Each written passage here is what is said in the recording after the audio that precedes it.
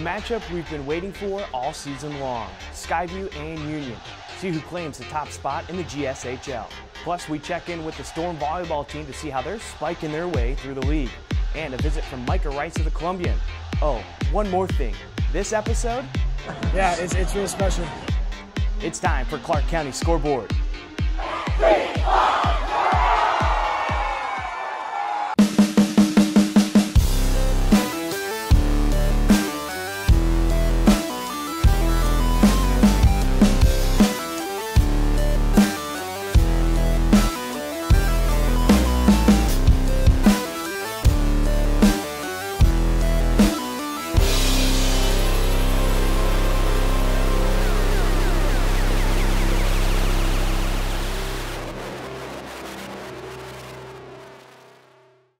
Hello and welcome to Clark County Scoreboard. I'm Brian Slegg. It doesn't get much bigger than Union versus Skyview on a Friday night. Both teams ranked in the top 10 in the state. The winner sits in the driver's seat for the 4A league title. Let's go out to Kiggins Bowl where the Skyview faithful came out in full force. After the coin flip, Union gets the ball first and it does not go well. Quarterback Mitch Radigan loses the grip on the ball as he tries to swing it out to the back. That's a backwards pass, a fumble, and it's recovered by the Storm, deep in Union territory. A couple of plays later, Skyview quarterback Nico Ariola keeps it himself and runs it into the end zone for the first score of the game. After another Union turnover, Fedja Heinrichs Tarasenkoff drills the first of his 3 field goals on the night to give the Storm a 10-0 lead. Second quarter now, and senior tight end Tanner Beeman is forgotten about up the seam. It's an easy toss for Ariola, and Beeman goes the distance to put the Storm up 17-0. Under 10 seconds left in the first half, and it's Heinrichs Tarasenkoff again, giving the Storm a commanding 20-0 lead at the half. The good news kept coming at halftime as Skyview selected its homecoming queen. Back to the game with under 2 minutes left in the third, it's Ariola again on the keeper, putting Skyview ahead 30-0. Union finally gets on the board in the fourth, though, on a spectacular catch and run from Jaden Jones. After the bobble, he turns on the Jets and goes full extension. He stretches out, going horizontal to break the plane, and Union avoids the goose egg. Skyview's main back, Jaden Knapp, says, "I can do that too," as he runs 42 yards off tackle. Knapp had 149 yards rushing on the night.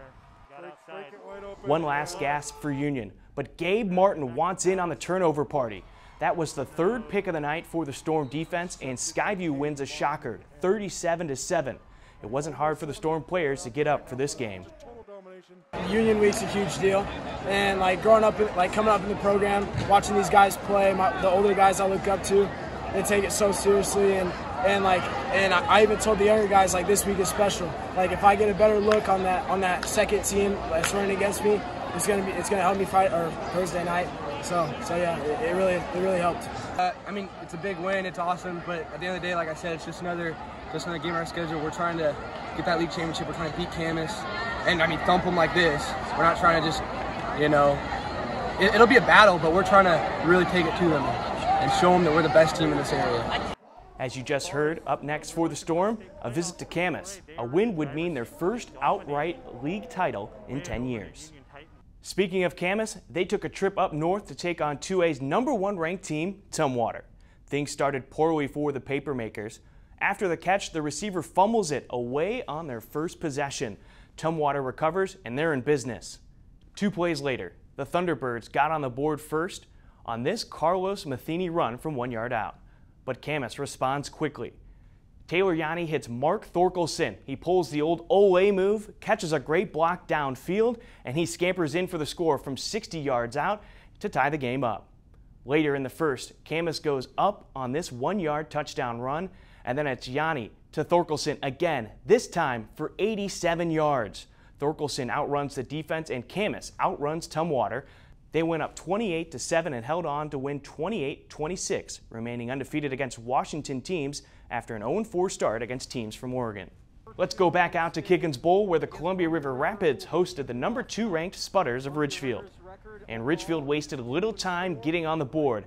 Just over 2 minutes into the game, Davis Pankow gets the call from 25 yards out. He takes it off the right tackle, dances his way through with a little shake and bake, and finds the end zone. Minutes later, Columbia River quarterback Adam Watts works the play action to perfection. baking the handoff, planting his feet, and dropping a dime on Victor Flores from 42 yards out. This game is tied at 7. The Ridgefield ground game could not be denied though. Here again, it's Pankow, this time from 35 yards out.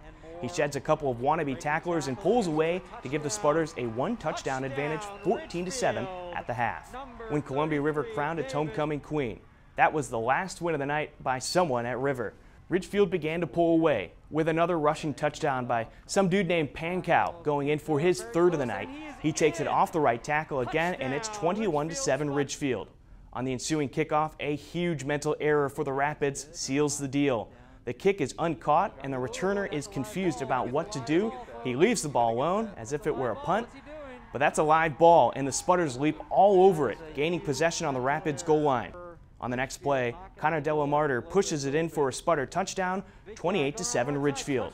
They'd add insult to injury later in the 4th as Ty Snyder hauls in this long pass to score. The final from Kiggins is 34-7 as Ridgefield stays undefeated and River looks to try to make a late season push to capture one of the league's last playoff spots. Mackenzie Stadium had some fun football matchups this week. Craig Bernbach joins us now with all the highlights. Craig? Thanks, Brian, and we're going to start with some football and with what was a huge road victory for Mountain View last Friday night. No, things were not easy at Prairie for the Thunder, but thanks to an experienced head coach who knows just what to say, when to say it, and how to say it, the Thunder are rumbling into the postseason with another league title. After 2 first-half turnovers and overall sloppy offensive play, Mountain View trailed at Prairie 8-7 at the half, and Thunder head coach Adam Mathieson wasn't too happy. We had to snap out of it. To snap his team out of it, Coach Mathieson did something a bit un-Mathieson-like.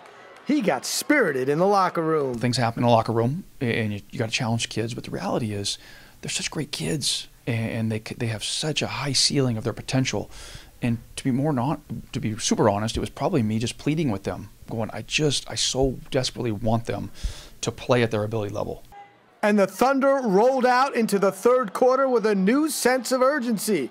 They scored 10 straight points, 3 on this Eli Warren field goal that just snuck over the goalpost.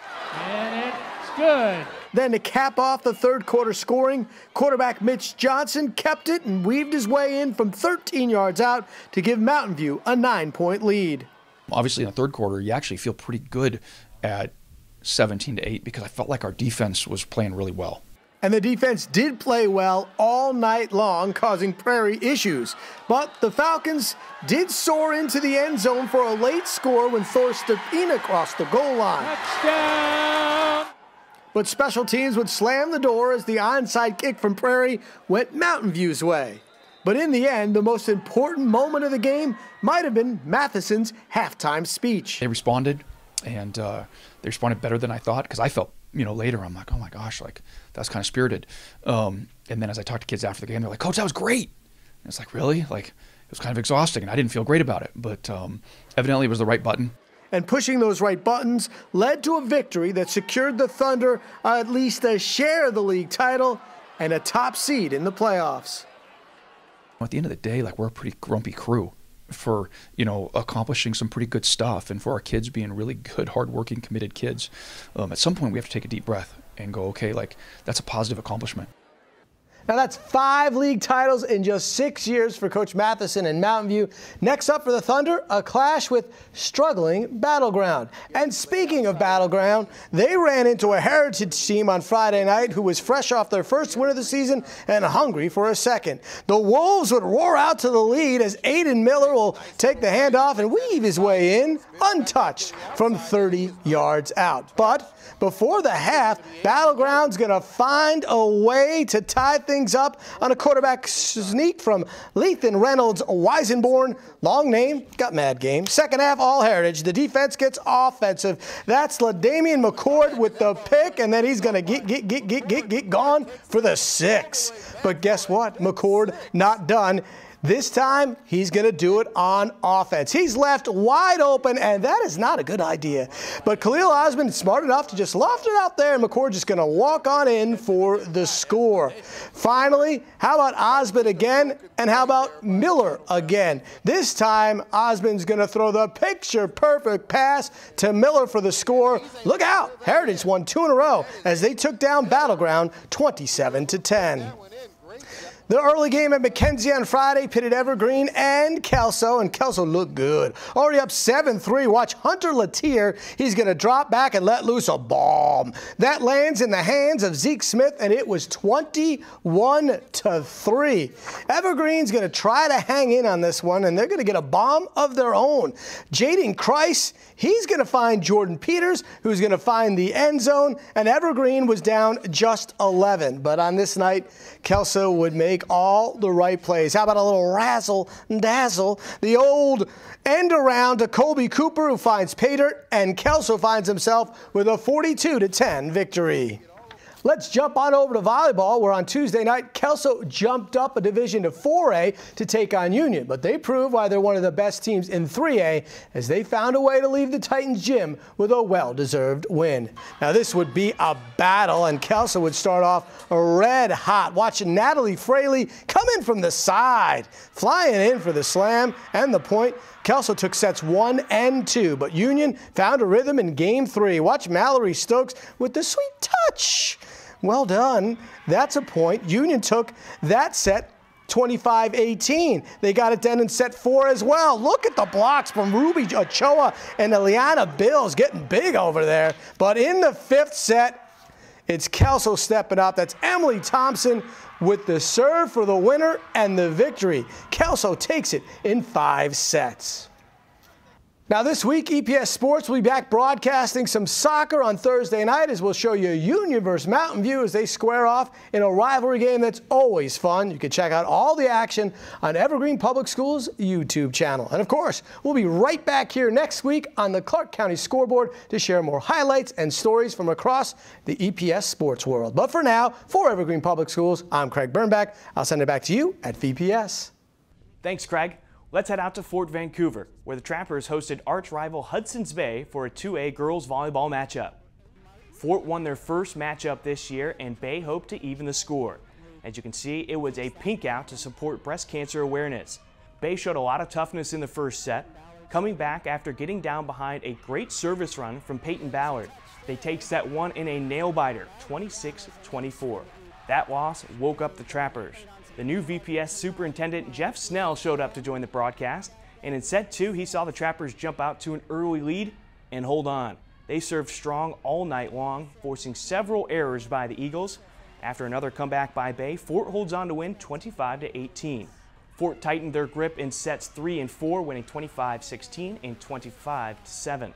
A fun night at the Trap and a sweep for Fort Vancouver over their main rivals. Now over to Columbia River High School, where the number 2 ranked Rapids hosted R.A. Long. It was a pink out there too to support breast cancer survivors and research. The Rapids players rocked their pink jerseys too. River imposed its will early, up 3-1 in the first set. Riley Reeve does what she does best, dropping the hammer at the net. Later, River does it again, ending this game point rally with a big kill that the Lumberjacks can't keep in bounds. River takes the first set 25-12. They would take set number 2 25-5 on this ace. On to the 3rd set, and the Rapids are on cruise control. They take home the easy set win 25-12, sweeping the Lumberjacks. The Rapids have only lost 3 sets all season long, and their only loss of the year is to number 1 Ridgefield, who they're facing again on Thursday.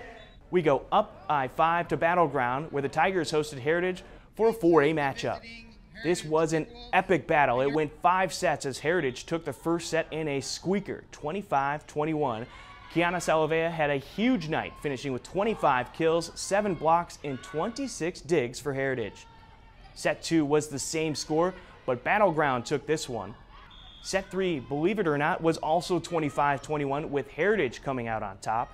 Set 4 was down to the wire, with the Tigers winning 26-24, and in the final set, Heritage held on to win 15-11.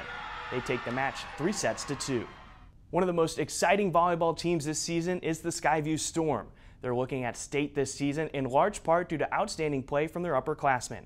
Joining us now is Skyview coach Shelby Swanson. Coach, how are you doing? I'm doing great. Thanks for having me. So I want to jump into when you first took over the program in 2018. The team was sort of in the middle of the pack, but since you got there, you helped change things around. What do you think you did that really elevated them? Coming from being at Skyview when it was an elite program, I had high hopes of trying to get it back to where it was.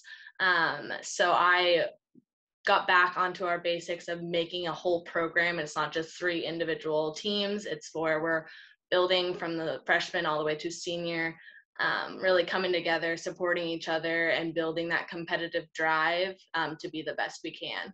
You know, what did it mean to you to come back to your alma mater and start coaching them and building them back up? Oh, it was incredible to be welcomed back and see a lot of my old teachers and stuff that have that support system, and just knowing Skyview's a great school, and being able to know how good the program can be and work to get us back there and be a part of that. It was an incredible opportunity for me, and I'm so blessed to be able to be at my alma mater.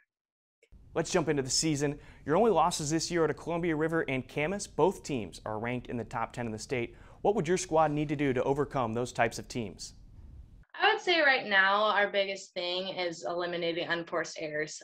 We struggle sometimes and having to get back, and especially playing great teams like that, they're not going to give you free points. So having to be as crisp and clean as you can and just play our game and focus on what's happening on our side, and really coming together and knowing that we can beat those tough teams. It just comes who wants it more and who's going to play outstanding volleyball that day. We've talked about her a couple of times from past matches, but could you describe what Tyra Schaub and some of the upperclassmen have meant to this team? Of course, yeah, Tyra is outstanding. She's a 4-year varsity starter, so she got there when I got there, so we've had a lot of time together. We've helped build the program together. She's just a great leader. Like, she's a presence. You walk into the gym when she's hitting, you know who she is. Like, she just has a presence on the court, and she fills that role of a leader so well for our team. And she's our go-to when we're in those tough situations and need a score. She's our go-to. So she's done a great job and has grown so much from her freshman year to her senior year. And you can tell this year she just wants it that much more because it's her last season. And I say in general, all of our seniors, we have 5 seniors, and their passion to want to go far and compete and leave a legacy at the school has really brought our team together and has that extra push we need to go far. There are about 4 or 5 teams in this area that are ranked in the top 25 in the state. What makes this area such a small volleyball hotbed? I would say our club, like being so close to Oregon and Washington, we get those opportunities in the club seasons for the girls to play with each other, play on those higher elite teams, and play against all the great girls in the area. So I think our area is special where we have the opportunities of also being close enough to Oregon to compete in those in the off season. So I think it lends to making our Southwest Washington an elite place for volleyball players to grow and really come together with the teams in high school to create these awesome competitions and really compete throughout the state. So it's a really fun place to be for volleyball.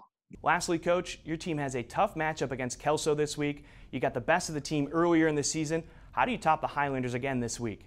It's going to be tougher being on the road at their gym. They bring a lot of energy. They're a team that shows up every day, and they bring the energy, whether it's scoring off a free ball or scoring off a major kill. Like, they bring tons of energy. So for us, it's going to be showing up to their gym, bringing that same energy, and again, just playing crisp, clean volleyball, playing Skyview volleyball, controlling what's happening on our side. And it's going to be a battle. We know that, and we're super excited to see how it all plays out. Coach Swanson, thank you so much for your time, and best of luck for the rest of the season. Awesome. Thank you so much. The Class 2A boys tennis tournament has just wrapped up at the Vancouver Tennis Center. The winners move on to state. Columbia River's Matt Rudy is the singles winner. Jeffrey Trong from Fort Vancouver finished second. Peyton Yeager from Ridgefield finishes third, and Andrew Field from Fort finished fourth and is an alternate to state. Moving on to doubles, Mikey Nestor and Ryan Gruber from Ridgefield took home the district title. From Columbia River, Cole Benner and Alex Harris took second, and in third, Gavin Kester and Tucker Neep from Washougal. Good luck to all of our local tennis players in the state tournament in Olympia. And now we welcome back onto the show Micah Rice to discuss the recent activity around Clark County. Micah, how are you doing? I'm well. How are you? I can't complain. Let's jump into some 2A football action. Both Washougal and Hawkinson picked up wins this past week. It seems like they have a good chance of making the playoffs, but what do you think the chances are for everybody underneath Ridgefield? Well, I think obviously their stories are going to be determined here in the last 2 weeks of the season. It's good to see those teams in the running, and I think the stakes are high, obviously, with the chase for a postseason berth with those teams in third and fourth place in the league. I think Ridgefield, of course, looks like the overwhelming favorite. What they've been doing is they've just been wearing teams down and they're running away with games in the second half. They did that this last Friday against Columbia River, and so I think you have Ridgefield pretty solidly in that first spot there. Hawkinson is pretty solidly in that number 2 spot. But yeah, the stakes are high for Mark Morris and Washougal in the chase for the third and the fourth spots. Meanwhile, we go up a couple of divisions. Skyview made a statement with a big win over Union, and Camas had a huge win over Tumwater. How does that shake things up in 4A? Well, talk about a statement win for Skyview. I think we all expected that game last Thursday between Skyview and Union to be close. It wasn't. Skyview dominating with a 37-7 victory. And they get another test this Friday with a game a lot of us have been looking forward to, Skyview versus Camas. You mentioned Camas. I've been saying all season that they were going to be better for the way they started the season with taking on kind of a who's who of Oregon powerhouse high school teams. And so they take those lessons learned, go up and knock off the number 1 ranked team in 2A, Tumwater. Doesn't matter what classification you're in, Tumwater is always a tough place to play. They might be a 2A school, but they have the numbers of a 4A football program with well more than 100 kids on that roster. And so for the Papermakers to go up there and get that win, it really sets up for an intriguing game this Friday against Skyview. You all remember this last spring, Skyview and Camas went to overtime at Doc Harris Stadium with Camas pulling out the narrow victory there. Could it be a repeat of that same type of close matchup with league title implications on the line? I think it could be a very competitive game this Friday. Let's move over to the hardwood. We've talked about Columbia River and Ridgefield being at the top of the 2A rankings, but we forget about Mark Morris. River and Ridgefield face off tomorrow, but both play a tough Mark Morris team next week. How do you see the 2A playing out? Well, we're really going to see this week what happens with that.